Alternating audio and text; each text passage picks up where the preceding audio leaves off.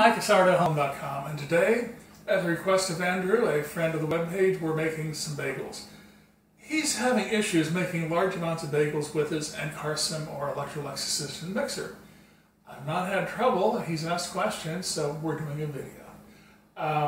We're making 31 bagels, and the reason for 31 instead of the more reasonable 36 is 31 is about as many as I want to put in the mixer without overloading it. Bagels are a mixer killer. You really need to be careful about the maximum load of your mixer.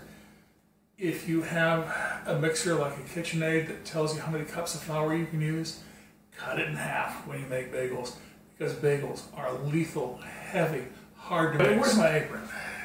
No. There's my apron. What I normally like to do is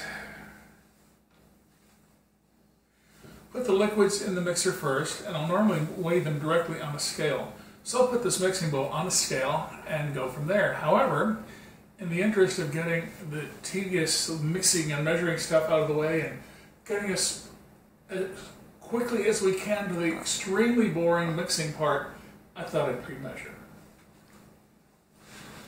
Watching a mixer mix is about as boring as watching paint dry. Anyway, what I'd like to do first is put in the oil, if any. I think this is about 48 grams. I like to put that in first, so if I mismeasure on the scales, I can pull it back out. Next, I'll put in the sourdough starter or other pre-ferments. This is, I think, 240 grams. The measurements will be in the notes for the video. If you're seeing this on YouTube, you should probably go to sourdoughhome.com, big bagels. Again, I like to put this in next. Yummy. You should try eating your starter sometime. Next, I'd like to put the water in. The sourdough starter is again in for the same reason as the oil. If I put too much in, I can scoop some out. Now goes the water, 1,320 grams.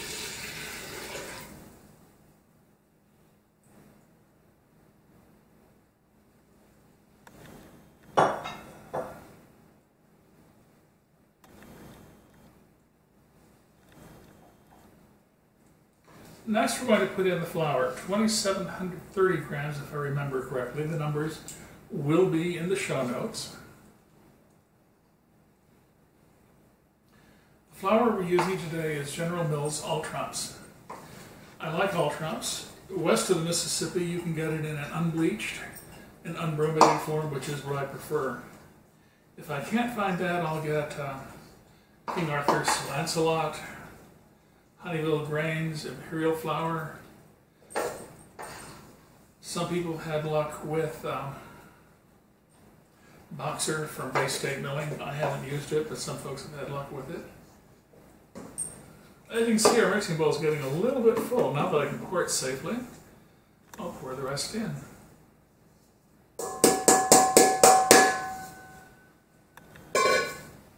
When I'm measuring directly into the measuring bowl with weights, I like to put a little crater in the top of the flour and pour the salt in there, which is 64 grams. So if I put too much in, I can pull it back out. If I were to just pour it on top of the top of the flour, I just roll down the sides and I could recover it. And the last thing is our malt extract. We're using a dry malt extract, and you don't want to let dry malt extract remain in the air very long. It absorbs moisture, very hygroscopic, and it turns into a little brick. I keep it in an airtight bag and in the freezer, and try to keep it out in open air as little time as possible. We're going to be using the hook. The Electrolux mixer comes with a hook and a roller. When I bought my Electrolux mixer, Giselle Hall at Mountaintops Milling, which is sadly no more, told me, don't worry about the roller, just use the hook. Just forget you've got the roller. I don't know why they pack the roller. So it goes in here. Then we Move this over and match it in. For the sake of the video, I've got the mixer facing you. Normally it faces me and everything works better because that's the way I'm used to working. Okay. All that done. I like gentle mixing. So I turn the mixer to its lowest speed, which is when this knob is at 12 o'clock. You can speed it up by turning it this way. I wish they had numbers on here or a better indication. This is one of my pet peeves about this mixer, and I have to say every mixer I've ever used has its pet peeves. There are indications on here as to what the speed is. Here you got 2 and here you got 3, so you can tell it's faster, but it's not really terribly meaningful. I would feel a greater level of comfort if it said 1, 2, 3, 4, 5, 6, 7, 8, 9, 10. One of the things I like about this mixer is it has a timer. This mixer is very nice in that it stays put when you turn it on. It doesn't go wobbling across the table trying to crash onto the floor like some other mixers. So I just set the timer for 5 minutes and typically walk away. I'm not going to this time because that's a lot of flour in there. So what I'll do is actually set the timer, kitchen timer for 10 minutes and just walk away. But we're not going to do that this time.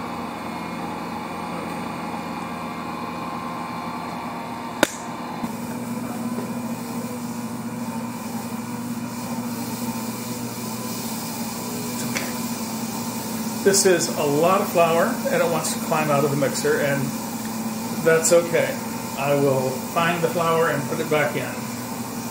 Except the stuff that hit the floor, which our loyal dog will find.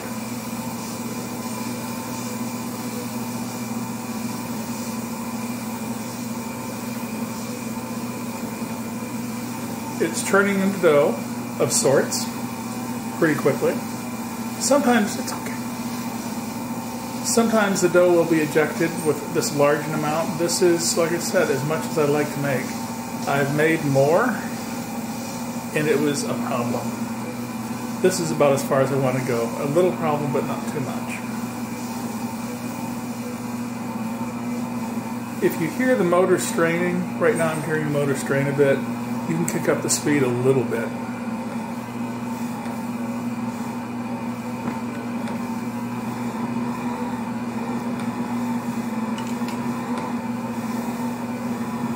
If the dough doesn't want to come together, I'll put the scraper in to help scrape the dough together. But this is coming together pretty well.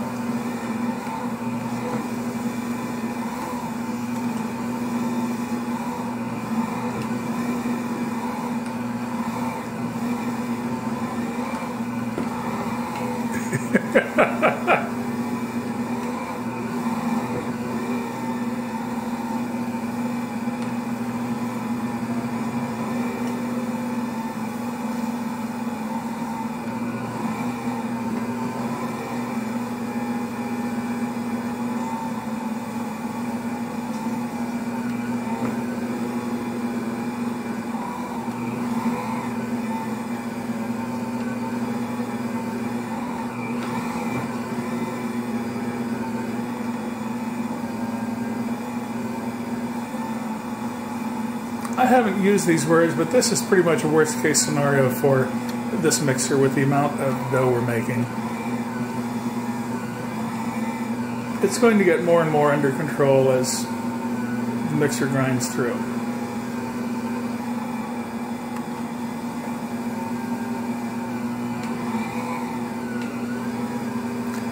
On a more reasonable basis, I'd probably make a maximum load about 2 dozen, which is a lot of bagels.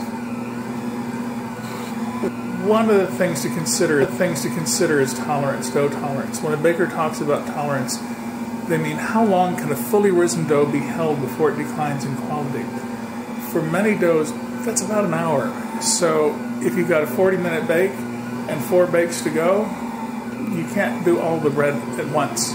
You need to do it in several stages. Bagels have a lot of tolerance and about a 15-minute bake. So even if you've got 4 or 5 bakes, you'll be okay. As you can see, the dough is getting smaller, it's compressing, it's still working. There is some dough up at the top here which will move so it'll join its doughy buddies and be worked.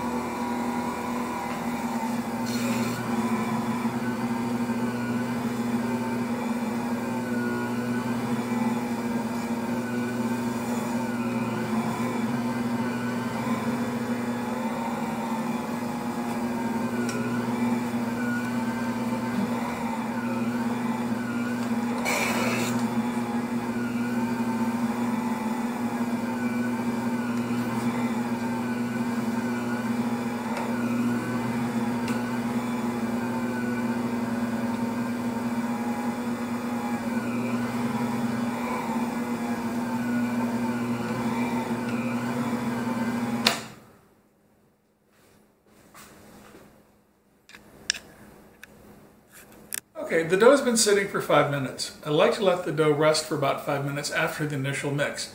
It lets the moisture equalize in the dough and all the flour become hydrated. Over the years I've found if I don't give the dough a rest, I have to mix the dough longer than if I do give it a rest. So it's been resting. Okay, now because this is a thick dough, we'll need to knead it for about 10 minutes rather than the usual 5. I pressed the dough down a bit, and I think we're ready to go.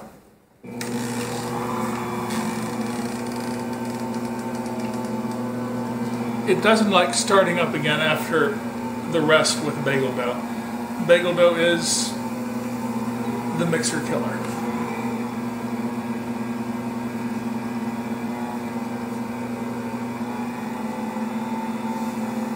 This dough, to give you a context, is about 52-53% hydration. Very dry, very stiff dough with very high protein flour. The all trumps I'm using is very popular among bagel shops and pizza shops. It makes good products and kills good mixers.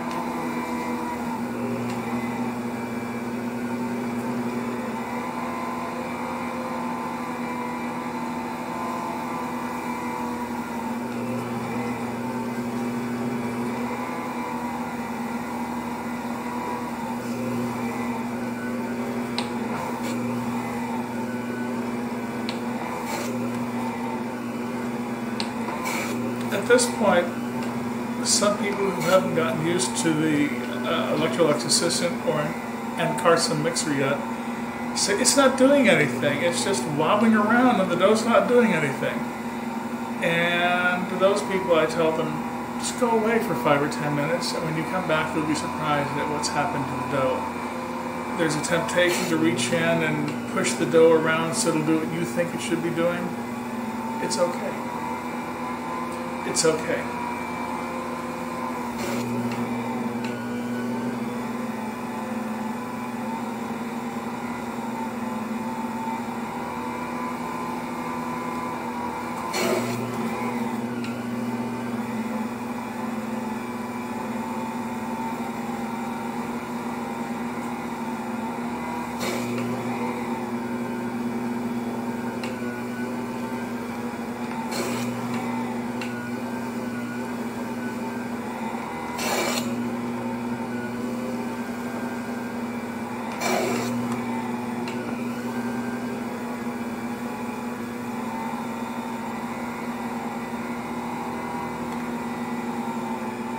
I can always edit the sound out if I say too many stupid things.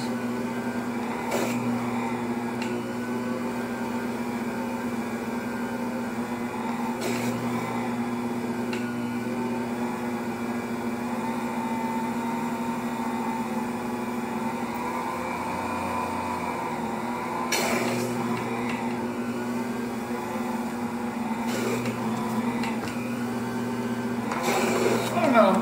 What's more exciting, this or watching paint dry? Paint dry, because you can see it change colors. It's true. The surface sheen changes.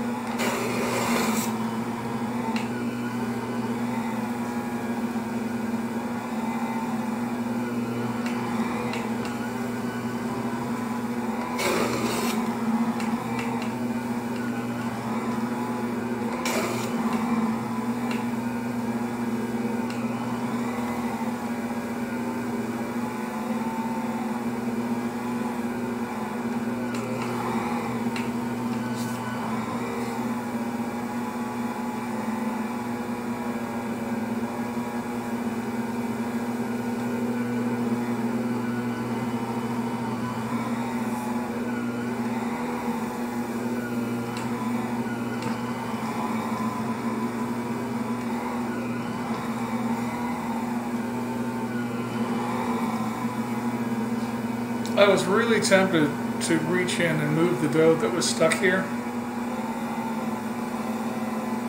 And I've got a good amount of experience with the Electrolux Assistent or Ankarsum mixer. But because of doing the video, I held my breath, gritted my teeth, and wanted to let it do its thing. The people who designed the mixer had a pretty good idea of what they were doing. Some people say the hook just shreds the dough. I haven't seen that. I've seen it develop dough.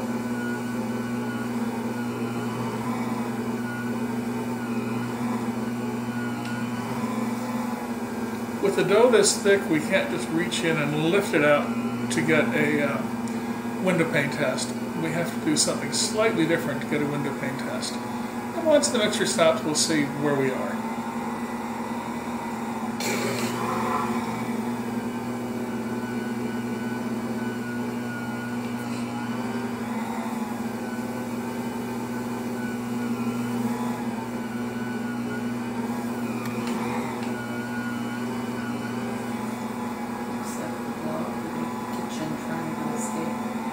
Oh, it's trying to escape. It doesn't want to be in the mixer.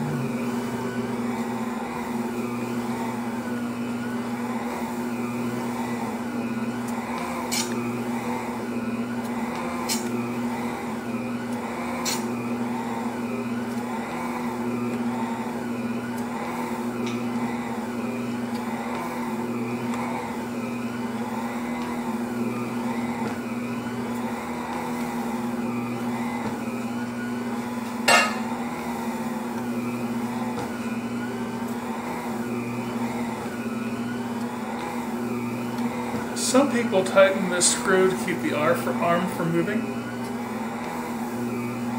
I haven't found that to be necessary or desirable. It's a good idea with the roller to keep the roller where you want it, but I like that the arm moves where it needs to be. I may be wrong. I've been wrong before, but that's my view on the matter.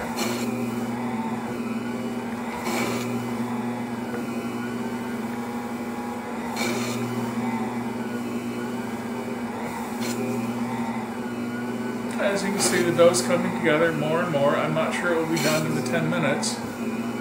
The larger your batch of dough, quite often, the longer you need to knead.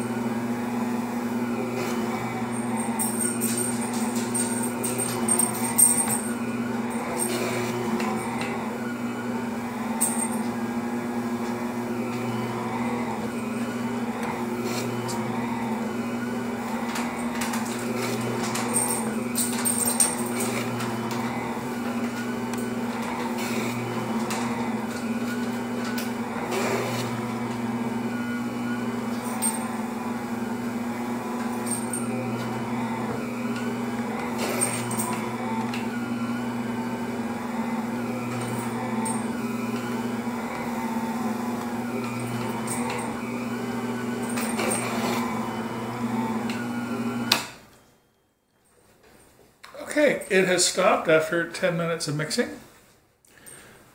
I have a feeling it's not going to pass the window pane test. The dough is a bit rougher than I would like. I can't just reach in and pull the dough like you could with a lightweight dough.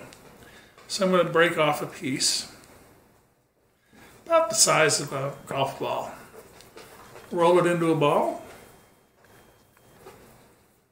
and then gently tease it out. I'm turning it as I go, and I want it to be stretched out far enough that I can see light through it without the dough tearing. I doubt it's going to make it, but we're going to try anyway. If it doesn't make it, we'll give it another 10 minutes of kneading, because that's how we roll.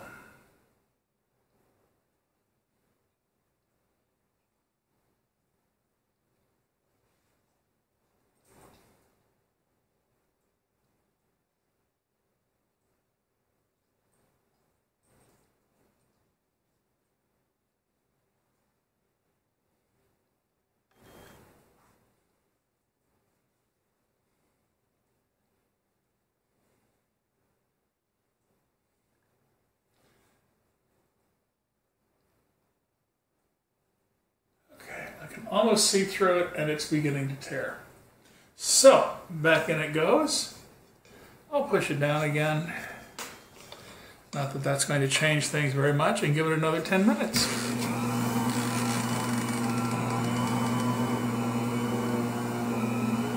And the dough smells really nice. I'm looking forward to this batch of dough. Years ago, there was an article in the New York Times, I think it was 1948, where they defined bagels for people who hadn't seen bagels, and they defined them as a peculiar Jewish petrified donut. And every now and then I slip up and call my bagels donuts. Anyway, we're going to let the bagels go another 10 minutes. They smell really good. I'm looking forward to this batch of bagels.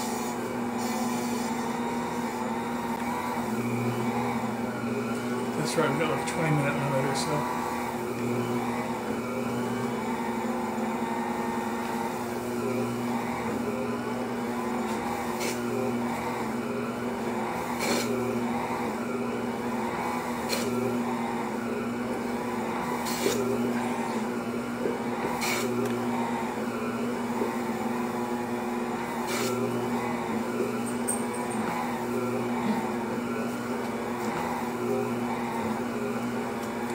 Despite the arm wobbling back and forth, the mixer is not moving. It's pretty well grounded where it is. If I wasn't doing the video, I'd be off in another room shopping for a new tripod or something.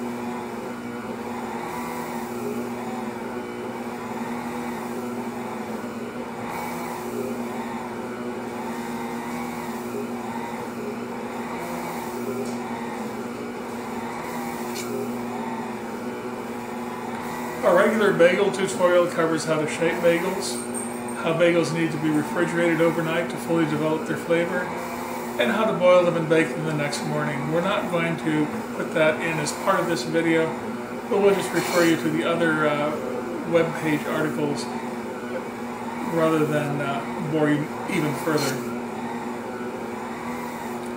We'll include a picture of the final bagels from this batch.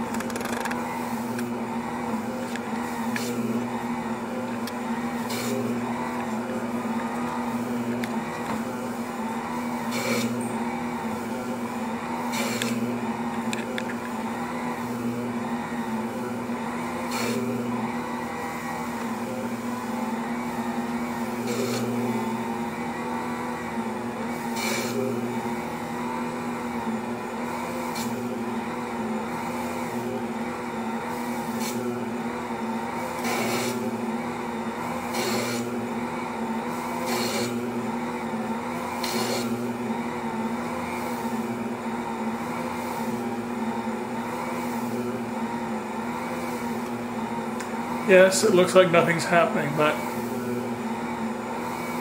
be patient.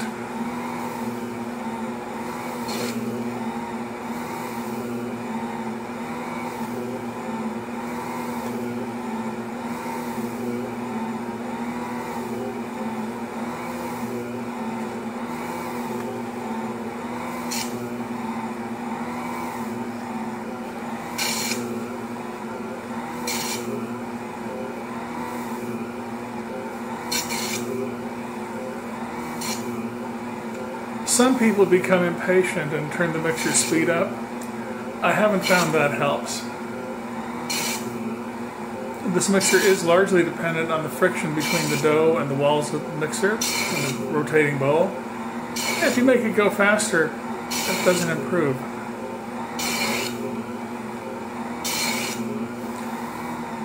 This is a very nice mixer. It is not a very fast mixer.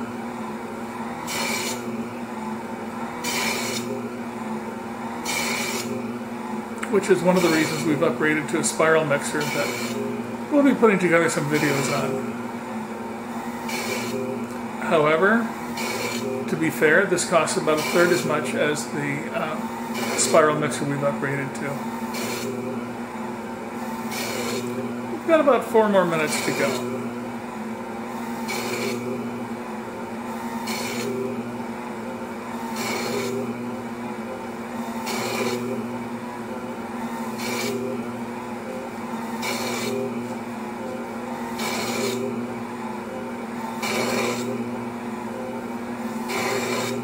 Scraping noise is the hook hitting the side of the bowl. We could restrict the motion of the bowl to keep it from doing that. I haven't found it really hurts anything. I don't have a scratch mark on the inside of the bowl. Despite 12 years of making bread and bagels and everything else in this mixer.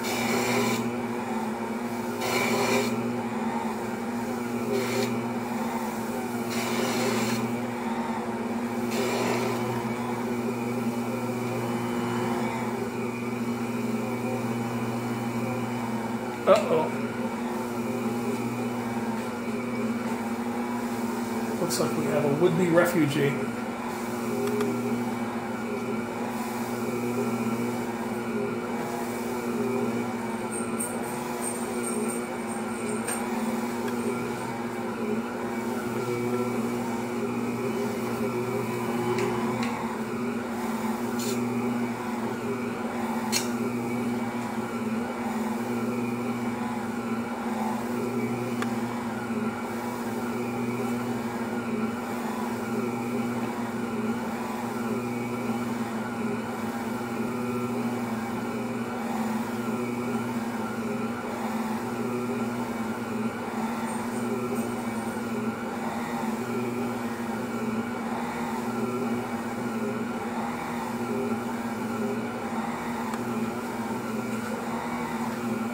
Oh, good.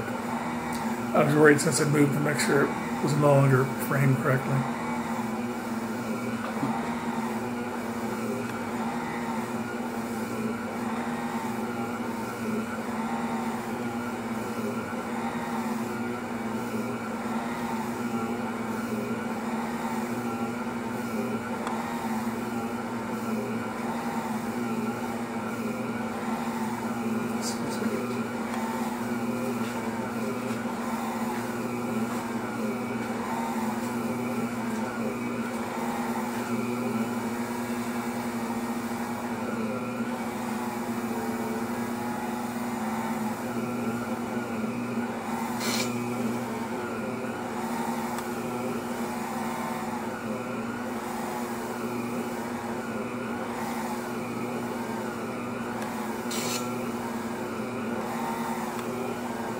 This is an absurd amount of dough to put in this mixer, but it handles it pretty darn well. Okay, let's take a look at the dough and see where we are. Why don't we roll back out the camera a bit and see what happens. There we go.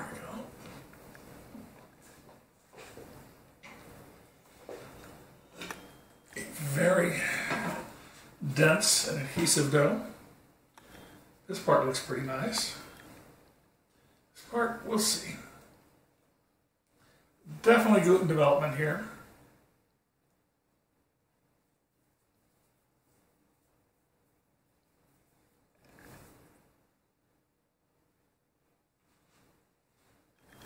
I'm checking out the dough that I'm most suspicious of.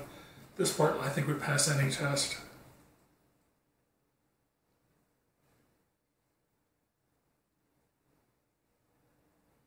If it doesn't pass the test, we'll give it another 10 minutes.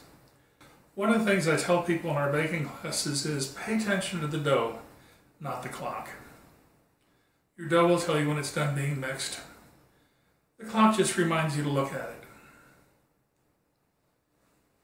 Okay, we've got a fairly decent window pane with no real tearing. I think we're good to go. At this point, with the sourdough bagel dough, I like to let it rest for about an hour. And one of the nice things if you're only doing one batch of dough about the Electrolux Ankarsum mixer is it has a lovely bowl cover that keeps the dough from drying out and keeps your two-legged, four-legged, and flying pests out of it. So now we're going to let this sit for about an hour, and then I'll make bagels the way we do in the bagel web pages. We're not going to show the rest of the process because it's already covered elsewhere, but we will show you the final bagels. Thank you.